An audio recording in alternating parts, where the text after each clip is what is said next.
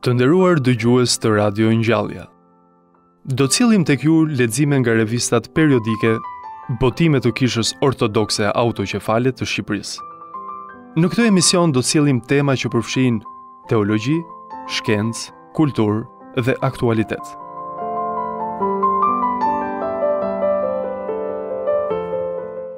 Po vazhdojmë me pjesën e dytë, struktura e zërave të isopolifonisë.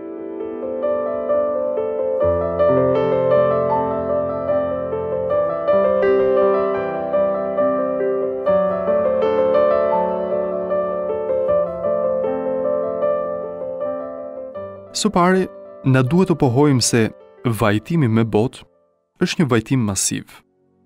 Një vajtim i përmotshëm në grup.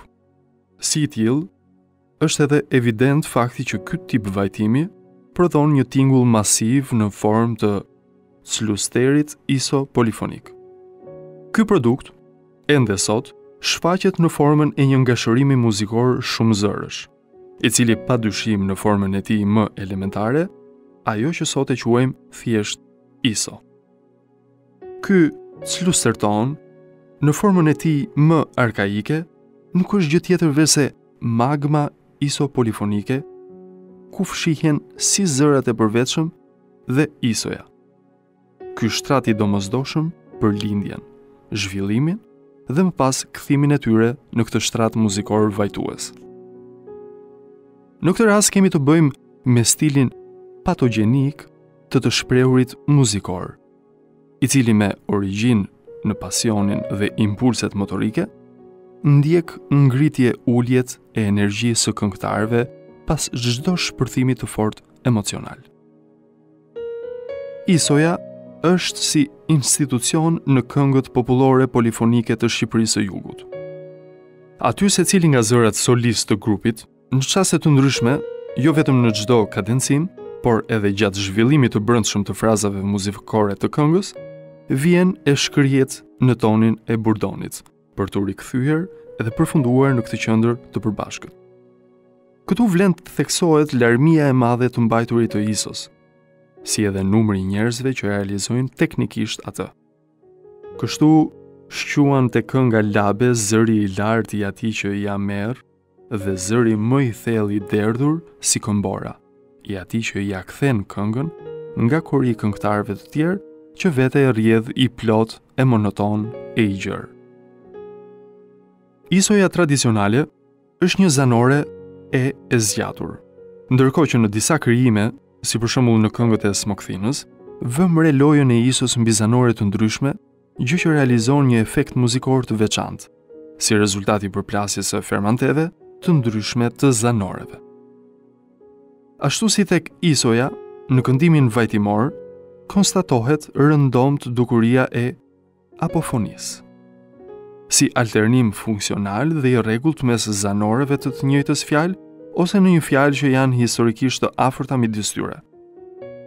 Dukuria e apofonisë në vajtimin me oi është gjithashtu shprehje e faktit se aksenti muzikal gjatë këndimit ka ndihmuar në morfologjinë e gjuhës për krijimin e fjalëve.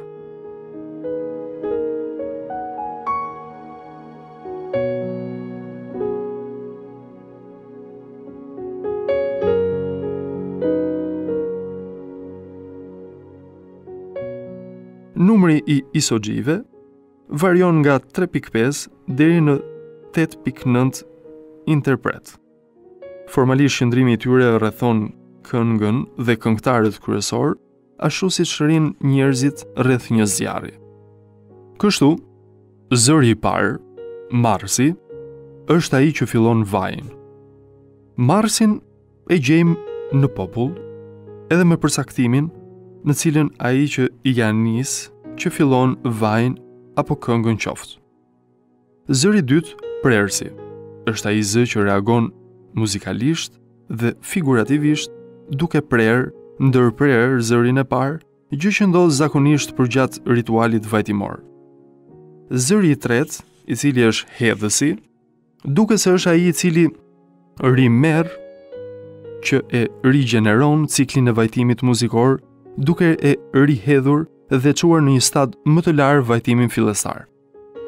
Dhe ISO-ja, apo zëri i katërt, nuk është gjë tjetër përveç se identifikimi i korit tragjik masiv të dhimbjes njerëzore, të cilat me prezencën e tyre të shoqëruar me vargje, të kënduara mbi një notë të caktuar, mbështjellin emocionalisht këtë gjetje artistike muzikore të jashtëzakonshme. Është pikërisht ky shtrat vajtues, në cilën mbi vendosen natyrshëm, pas forcim, edhe të gjitha ato tingëllime të mrekullueshme të polifonisë, të cilat provojnë se i menduari muzikor isopolifonik nuk mund të kufizohet brenda sistemit 5 notësh të pentanonisë, por mund të zgjerohet ndjeshëm si rezultat i harmonisë isopolifonike që përdhohet nga thurja dhe shturja.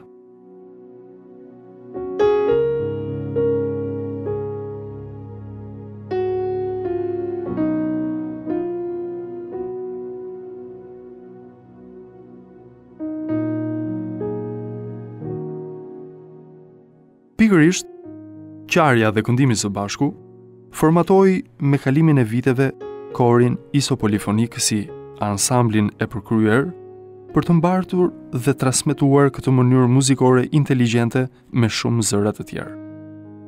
Shumë kohë më vonë, tradita e këndimit masiv u përhap në ambiente të hapura edhe publike.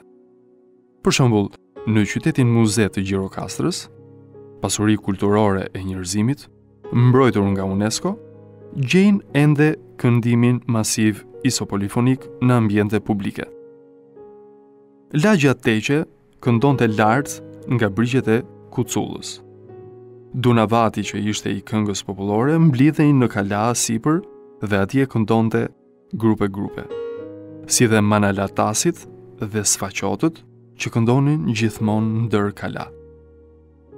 Në pikpamje formale, vërejmë si këndim solo me shoqërimin masiv të korit, si vajtimin solo me konstatimin e isopolifonisë së fshet, apo qoftë edhe format tashmë klasike të mirë njohura, siç janë ato 2, A3 dhe 4 zërshe me iso.